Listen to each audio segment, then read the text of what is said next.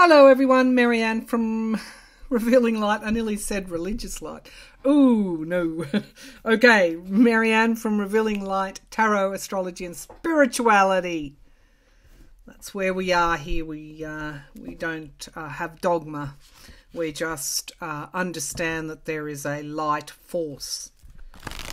And that light force is within us and without, around us. And when we tap into it, it's very powerful. Okay, so tarot scopes for earth signs for the month of July 2022. So we will look at Capricorn, Taurus and Virgo in this reading. I don't do personal readings. Anyone approaching you, please report them, block them. They're hitting a lot of clairvoyance. You know, just get rid of them and don't fall for their scams. They are scammers. They're pretending to be me. They're pretending to be other psychics and they're hitting them up for readings or money or in some way. It's a scam. They're always particularly active around my tarot scopes time because they stupidly think that you're going to fall for their scams. I monitor, just for those scammers out there listening, I monitor my comments very, very closely and very, I'm on it. So you're not going to last very long out there. You're wasting your time. Okay, tarot scopes. Let's go to be alert but not alarmed. All right. And I'm not on WhatsApp. They generally use that dirty, disgusting Zuckerberg platform, WhatsApp. They hit Instagram frequently as well. I've got a locked account on Instagram. And then I go and do, make sure people are legit before I grant them access to my Instagram account. Okay, so let's get started. It's tiresome, but it's the reality. Unless I turn off my comments, it's the reality. And I don't want to do that. Okay. If enough of you were being scammed and falling for it, yes, I would turn off my comments, but I think we can manage it at the moment through these type of announcements. Okay, let's move into the Capricornian energy. I'm using my Mystical Shaman Oracle, the Rider-Waite, and I've also got the Thoth deck as well. Okay. All right, let's get started, go into the Capricornian energy straight away. I'm seeing the Two of Swords. Have you a decision to make in July? Show me what's coming up for Capricorn, please. The overarching energy, July 2022. So we have here the Earth. Well, that's your card, isn't it? Capricorn, Earth signs. The Earth is going to be very grounding, being out in nature, putting your feet on the ground, enjoying the bounties of Earth that Earth offers us is going to be very, very important. I think there's a strength that I'm bringing forward in this card, a strength here in that those grounding processes that I think Earth signs do anyway. It's what is in their nature to be connected, and I do feel that there's some kind of trust here that's coming forward. Trust, maybe you have to make a decision. There's trust here, but it's like you see the reality. It's like being very, very grounded in reality for Capricornians. And you're also drawing on past lessons as well. You're really unflappable in July around a decision, I feel. Pachamama. Okay, so that's beautiful. That's, for some mothers, for women, there could be decisions coming up. But it's like trusting the third eye here. Trusting that knowledge. I'm speaking to both male and female. This isn't gender exclusive here. Rather, it's inclusive. Whether you're a male or a female, Capricornians will be channeling, if you like, through that third eye, this realistic vision that they will bring to all their decisions, big and small, in July. The Mystical Shaman, okay, 38. Shamans work with the earth energies so pay attention. The Mystical Shaman, These are very, very, very specific cards for Capricorn in July.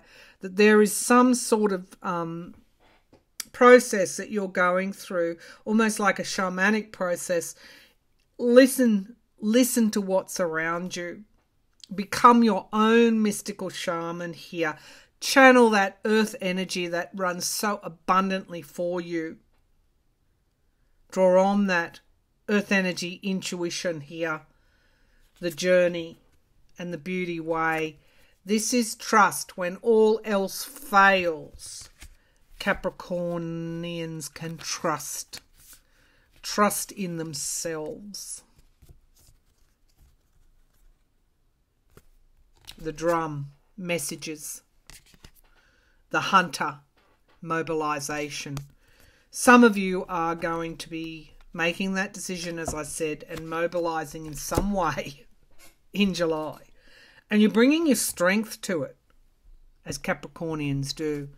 Let's have a bit of a more detailed look through the Rider-Waite, please, for Capricorns.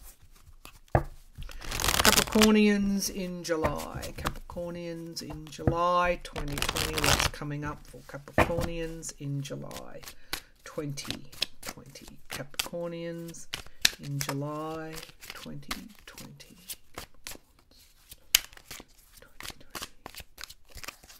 Okay, so we've got here the Queen of Pentacles. I'm just drawing your energy. Big time. Earth energy, stability, domestic. This decision could be around your home. You know, are you thinking about moving? Is there something that's coming in that you need to decide upon that really the decision will be for stability? Yeah. I do feel Capricorns need to be very grounded in July. 7 of Cups talks about choices, making choices. You'll make those choices in a realistic kind of way, a very earth-grounded way. No illusion or delusion. Don't let it even enter into the equation. Yeah, the Devil. So there's, for some Capricornians, well, this is your card. There is some kind of situation, I feel, that it's not, the Devil is like a toxic energy that you need to move through. Whatever you're chained to, you'll be freeing. The decision comes up to free yourself from it. Now, whether that's work, a relationship, I don't know what your specific situation is here, but you'll be moving toward being free in some way of this situation. For some of you, this could be finances as well. Could be putting financial resources away. Some of you could be budgeting to put more money aside here, and you have to make pretty hard choices about that budget. The 6 of Pentacles, this could be loans and debts in the past, helping others. I could literally be talking about a debt at the bank and having to restructure that loan. In some way you're mobilizing to even the scales for you. The strength is here. I mean, this is Leo energy, fire energy, but it's the strength here. Potentially, you're in a strong position in July. The King of Wands in the immediate future. You're going to step into a leadership position, Capricorn, in July. Whether this is leadership in your family situations, leadership in your work, leadership in your community, you're being called upon to lead. You will answer that call. If you've been hidden away, I don't know why I said that. If you've not been wanting to step forward, guess what? You make the move in July. You leave what no longer serves you. You could be working with others. This is beautiful energy here. Working in teams, bringing your expertise into the mix. The hopes and fears, you don't want to step up again to have the same result. But you've got everything within you to make to ensure that past lessons aren't repeated in this situation. King of Cups, emotional wisdom. So for some of you, this is an emotional situation, an emotional thing you've been tied to. You move forward with strength and emotional wisdom, and that guarantees your victory in relation to whatever this situation that has you chained. Whatever this decision is for you in July, you use your emotional intelligence, you make that decision, and it could even be putting a hand out in reunification for some. Reunification with someone you've been estranged to or with.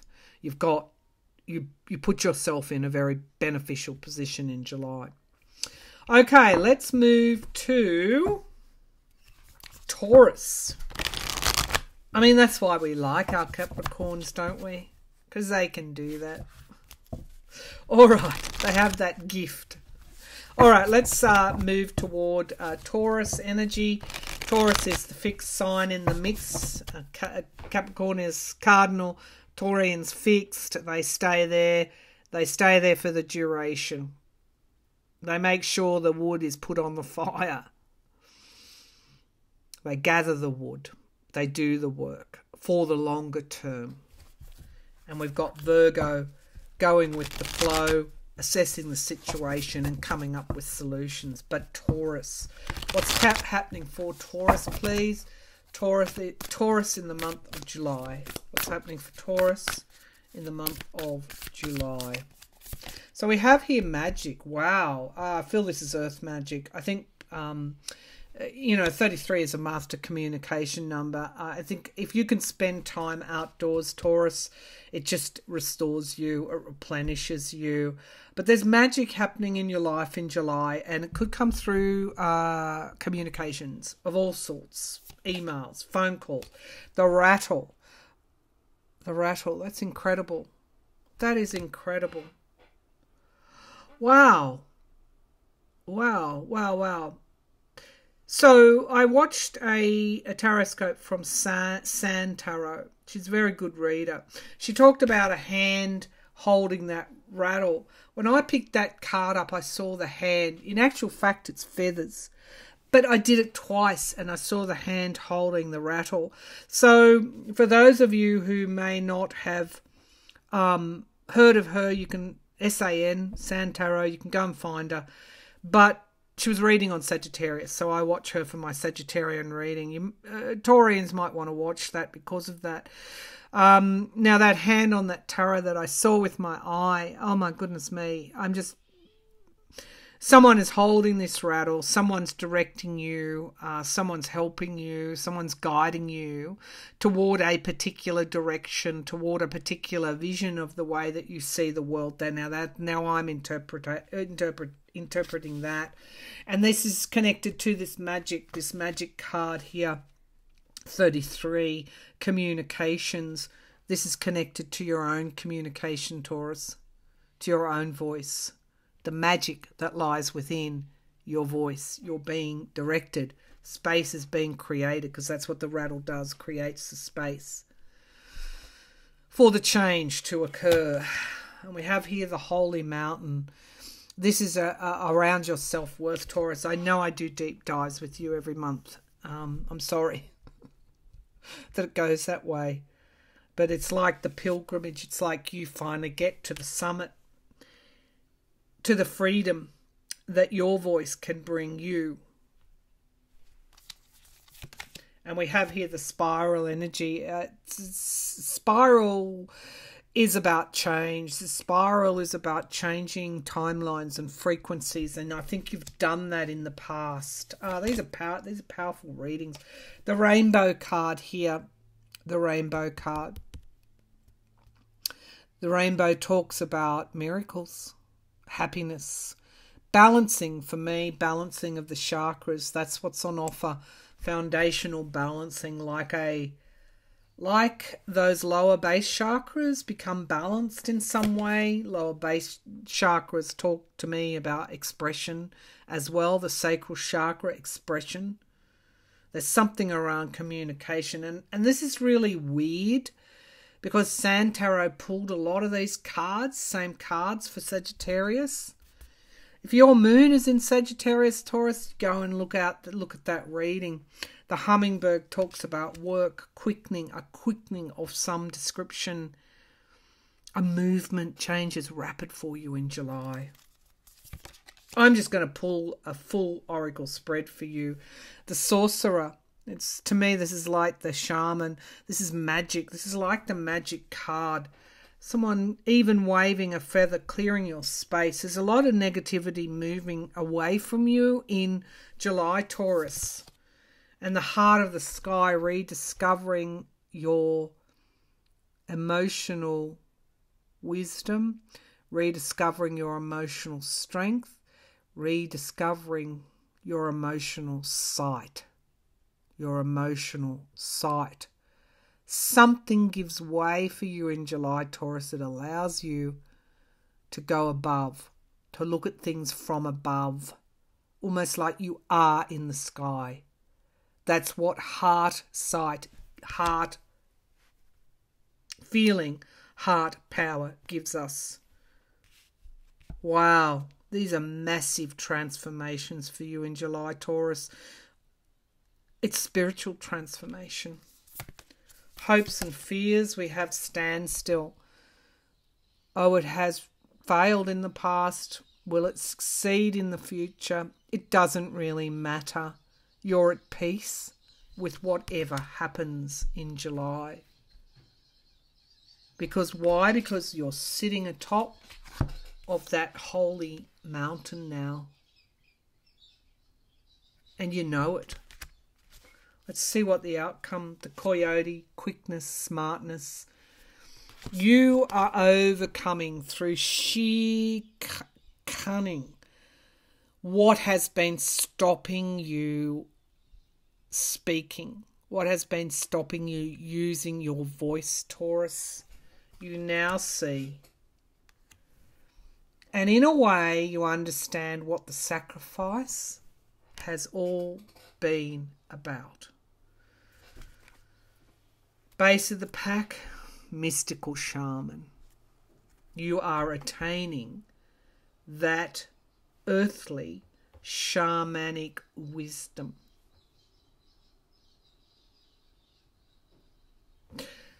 I'm just going to leave it there, Taurus. That's your reading for July. Very spiritual reading. Right. Okay, where we're going now. We're going to go to Virgo. And because of those cards were so powerful, I'm actually going to go to the Thoth deck for Virgo, something new for Virgos. Virgo in July. Wow. Virgo in July. Can you show me Virgo in July? Virgo, okay, so Virgo is now looking at the detail of the house plan and finding ways to improve it, finding ways that we haven't really even thought about. That's what going with the flow does, takes us to new destinations. What's happening? Overarching energy for Virgos. Overarching energies for Virgos in July. We have here change. There's a decision in July for you. Could be even around money. I know we're all doing it tough. Virgo knows that too. You're going to be looking for ways to save money. You're going to be making decisions around money. And we've got the Ace of Cups. It's not an onerous decision for you. It's just, in a way, I guess Virgos are really good budgeters. In a way, because they see that detail. In a way, you're quite comfortable with doing this. So this is also for other Virgoans, some kind of decision around letting something go. You make the decision to let something go in the past that's bothered you, and as a result, there's a new emotional start for you. Yeah, the Death card. You're letting go of something really at the foundation of the reading. You're letting go of something in the past.